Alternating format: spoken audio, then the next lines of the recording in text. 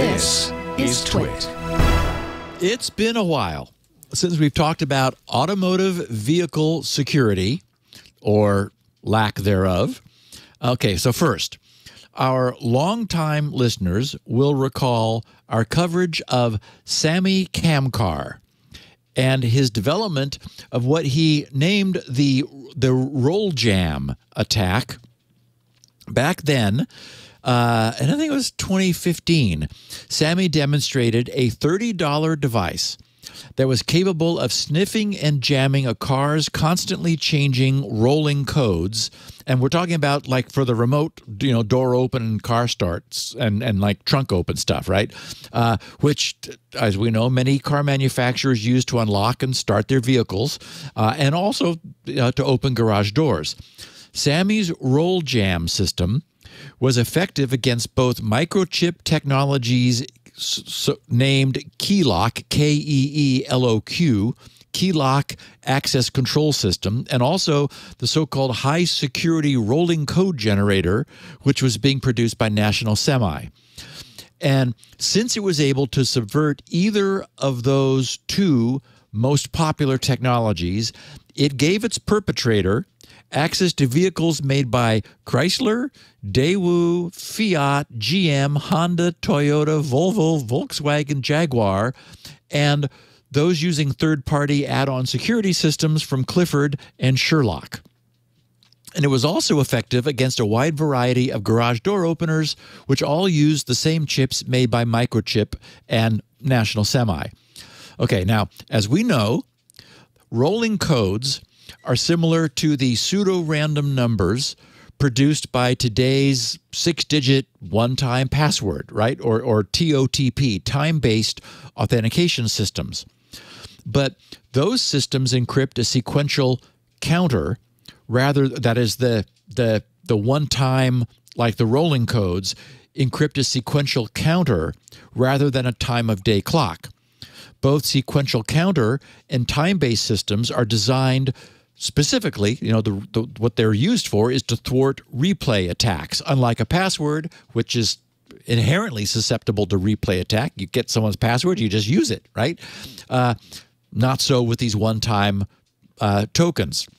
In the case of a counter-based scheme, a legitimate rolling code is valid only until it is received by the lock, which then advances its own internal counter to expire the code which it just received, which also prepares it to receive the next expected code.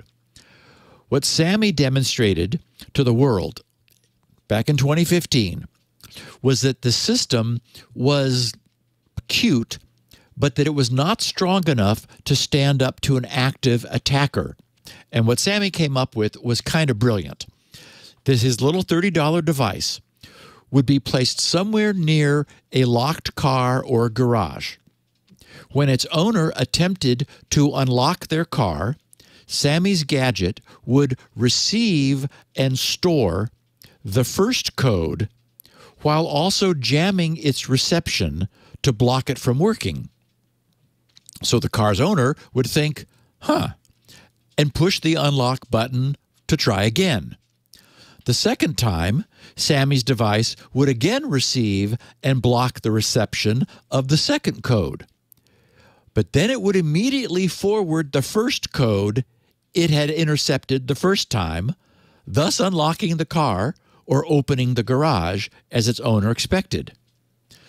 The first code would work because the car or the garage door opener had been blocked from receiving it the first time, right? Which would leave Sammy's device holding the second and still unused code, which the receiving device would now be primed to expect, and which could then be used to place its owner's, in place of its owner's unlocking key, which I just think is so clever, And Sammy's been around a long time. He's done all kinds of cool hacks like this. Okay, so that was then. Way back in 2015, what lessons have been learned since? As it turns out, sadly, not nearly as much as we would hope. some student researchers and their associates at the University of Massachusetts, Dartmouth, used a small assortment of off-the-shelf, widely available components to examine the signal being produced by Honda's vehicle unlock and remote start technology. They used the HackRF1 SDR, SDR, software-defined radio, with a laptop, an account on fccid.io, and GQRX's SDR receiver software with the GNU radio development toolkit. Basically just assemble the off-the-shelf pieces. What they discovered stunned them.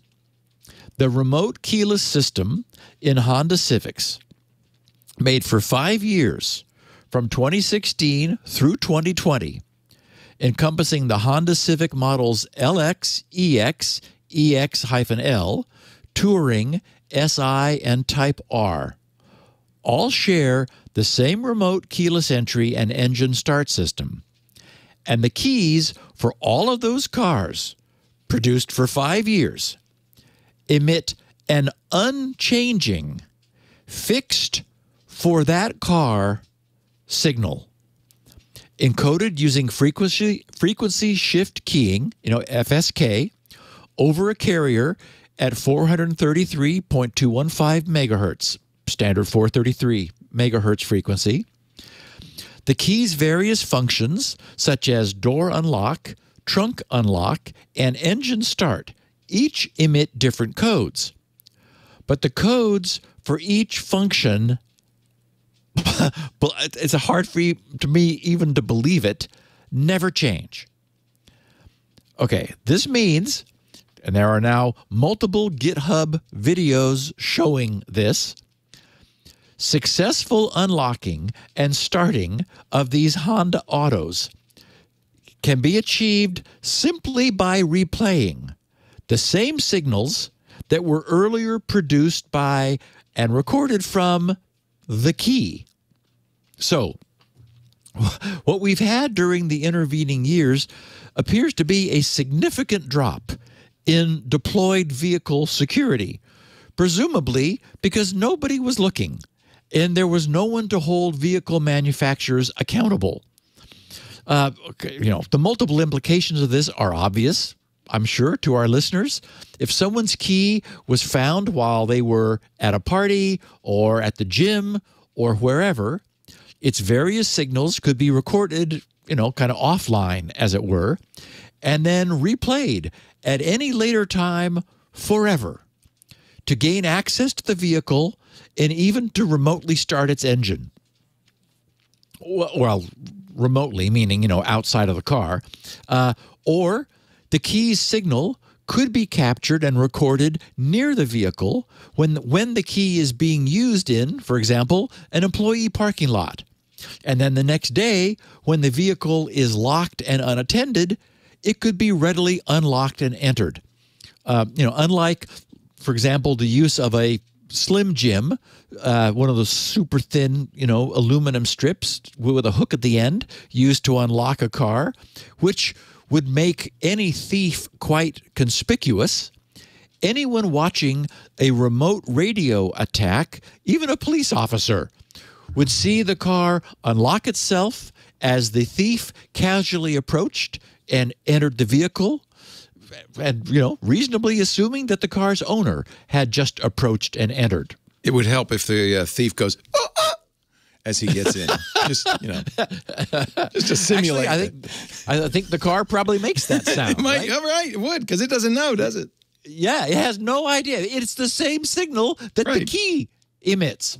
Okay, despite this, a spokesman for Honda said they had no plans to update their older vehicles even after researchers released their comparatively trivial proof of concept for this glaring design failure, also now known as CVE 2022-27254. When contacted and asked about this issue, Honda spokesperson Chris Martin said, "It is not a new discovery and doesn't merit any further reporting," unquote. Yeah, and please stop talking about it. Martin confirmed that, quote, "legacy technology utilized by multiple automakers may be vulnerable to, quote, determined and very technologically sophisticated thieves," unquote. The trouble is, as we've so often seen, what may have required sophistication at the turn of the century is now available using plug-it-together, off-the-shelf technology. A precocious student in elementary school could pull this off. Wow. Amazing. Honda's Chris Martin added that, quote, "Honda has not verified the information reported by researchers," yeah, and they don't want to, and continuing the quote, "and cannot confirm if its vehicles are vulnerable to this type of attack. Honda has no plan to update older vehicles at this time, and there is no indication that the type of device in question is widely used," unquote. Widely used? Okay. How would there be an indication? You know, you want thieves to voluntarily confess? Yeah, I did that. Worked great. Okay. One has to wonder whether Honda owners might get together in a large, dare I say, class and take some action about the fact that the security of the vehicles Honda has sold them as recently as 2 years ago is so readily compromised. Amazing. Like, you know, it's magic, right? You press the button and your car unlocks. How is this different from what we've talked about before? I mean, it's like way lower tech, Leo. Like before, you had to be like the car sent your key fob a signal, right? And then the key fob had to echo. This is just a blind transmission of a fixed code. You know, it's like the remote control on your TV. Oh, that's terrible. It is awful. Is it only Honda? Does anybody else use this? That's a really good question. Because I doubt Honda is the only one, right? It's probably. Oh, boy. Yeah. I mean, it's just, I mean, now, and the problem now is it's now public knowledge. It's getting a lot of press. Everybody knows it. We know that Honda's from year 2013 through 2016 through 2020, 5 years of Honda Civics. All you have keys with a static code. You simply record the code once, and then you play it back anytime you want. It's just... That's terrible. It's unconscionable. Yeah. I mean, yeah, sure. Maybe it's true that any of these things can be defeated, and we've talked about them. But doing it is typically so burdensome that, you know, bad guys don't try. It matters how high the bar is. You know, and I didn't put it in the show notes, but Martin also said, yeah, you know, there's like Slim Jims that can be used to unlock doors.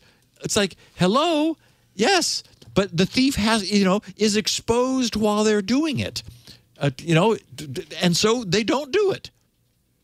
This makes it just, you know, falling off a log easy. Yeah. Wow.